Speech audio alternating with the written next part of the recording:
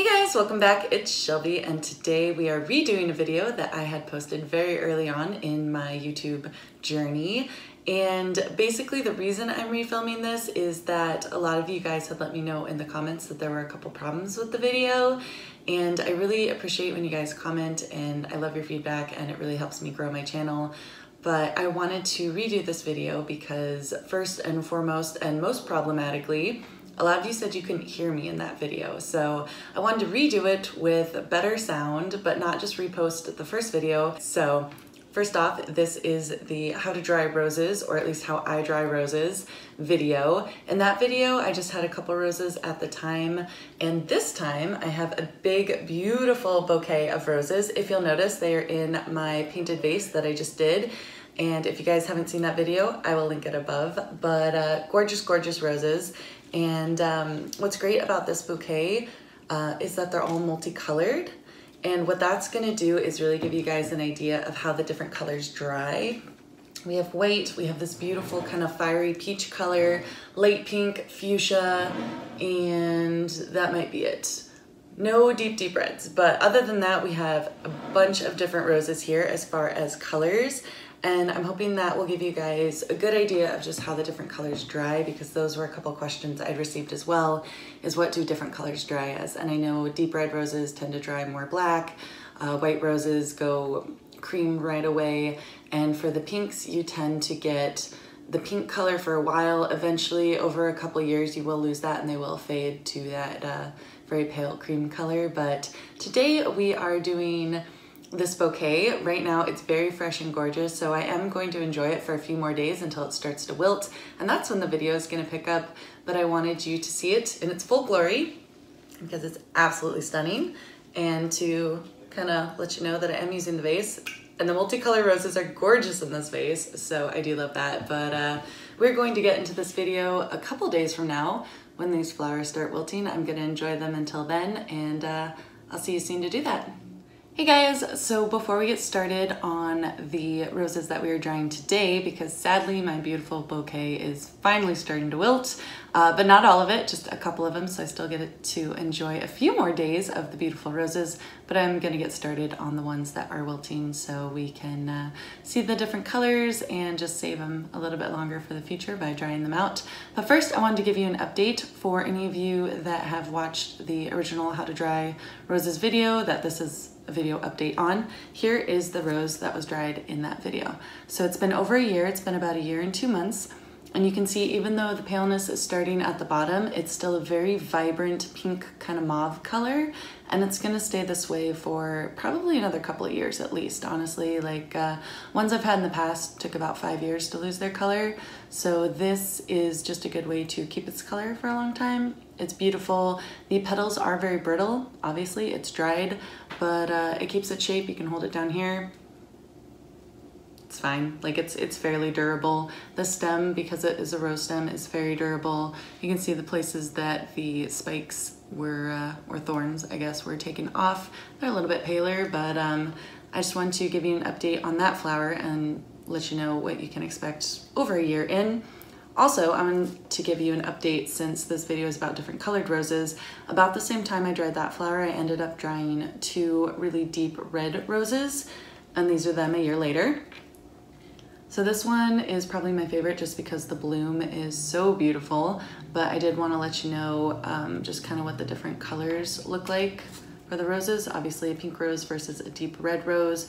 This one did dry a bit darker. It dried almost like a deep crimson or black, but now it's back to that really pretty kind of red. But like I said, the petals are very brittle, so just be careful with that.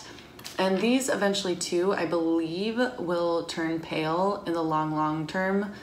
It's starting a little bit on that one, you can see, but I would anticipate it keeping its color for several more years, if not longer. But anyway, that is the update on the previous roses, and let's get into the ones we're drying today. So we're starting off just with a pile of the wilting roses, and what we are going to want to do is to clean off all of the thorns and leaves.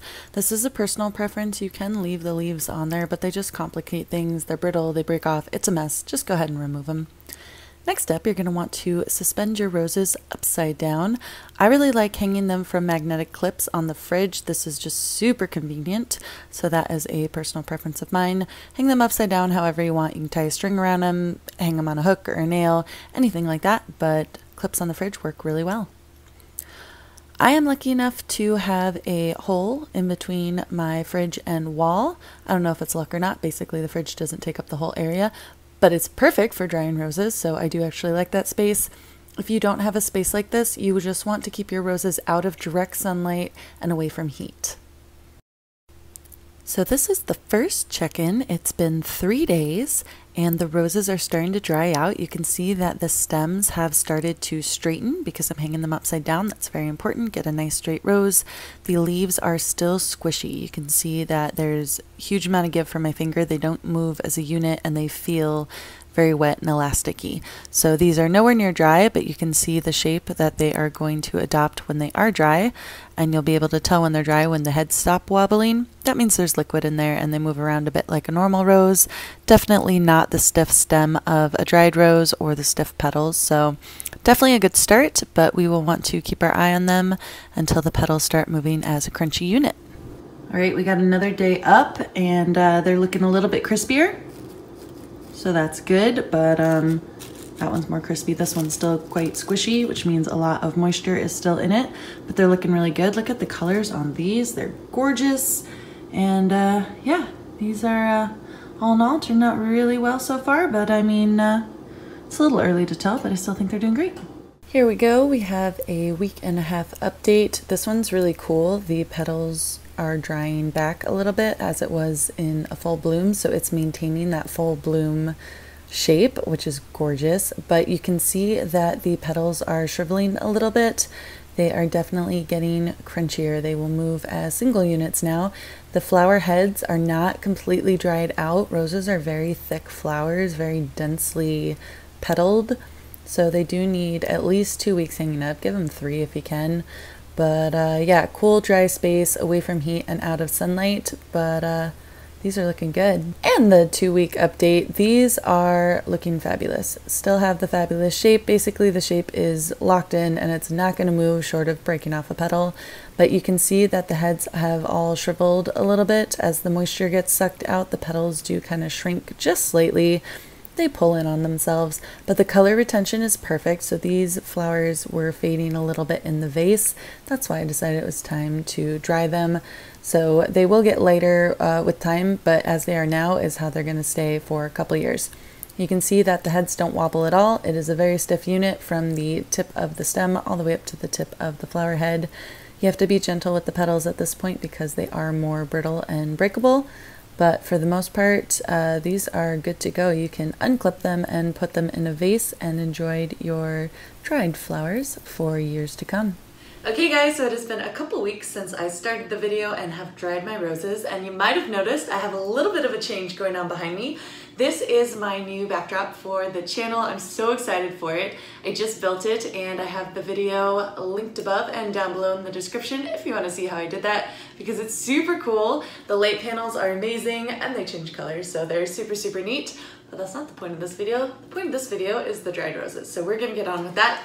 These are the dried roses from the original bouquet that you saw. I didn't dry all of them. Some of them I just wanted to see out for as long as I could, so I just let them kind of wilt in the vase and got every last drop of joy out of them. But for the most part, these are, I think, 13 of them of the original 24. I did get a couple of the different colors. As I said, here is one of the original pale pink ones. I will do some close-ups at the end, but you can kind of see it's completely dry. There's a fair amount of color left to it, but basically nice straight stem right there, which was achieved by hanging it upside down. We have some of the deep red ones. And like I said, I will do close-ups because I know I'm far away from the camera, but these turned out really well as well. And then my favorite multicolored one, I think was it you? Which one was it? It just turned out splendidly. It's this one. So this was one of the peach roses, and it just has the most variation of color. It's got like deep red upper petals and then some more of that apricot color down in the base of the petals and the bulb. But they turned out beautifully, and this is basically how they are going to stay until you bump them or rip off the petals, or slowly, as I said, the color will fade, but that'll be over the course of several years. So yeah, this is basically it, and I wanted to show you just kind of an updated version of what you get when you dry roses, and you can definitely put them in a vase and display them like this, like a bouquet that never goes bad. And yeah, so that is everything. That's the video. I will do some close-ups at the end, but I hope you enjoyed it, and I'll see you here again soon. Bye for now. So here is the close-up I was promising you guys. These are the pale pink flowers. You can see that for the most part they retained their pink color. They did also go a little bit tan. That's to be expected from the lighter blooms. These are the peach flowers. This is the one that I held up in the video. I'm gonna pull it out there for you. As you can see, it does have that variation of colors in the petals. They're beautiful, and being hung upside down meant that it's retained its lovely rose shape. You can see the roses that were more fully opened when they were being dried have a larger shape than the ones that were definitely in the bud stage. And then lastly, we have the deep red roses. Was that? Yeah, that was a deep red one. So this one is a deeper red. It is getting a little bit of brown in there for this one. This is another example that you are going to get variation from them, so just be prepared for that. Lovely deep maroon on the petals. And yeah, I think they're lovely, and they can just stay in the vase like this for as long as I want them in there. And yeah, thanks so much for watching, guys. Bye for now.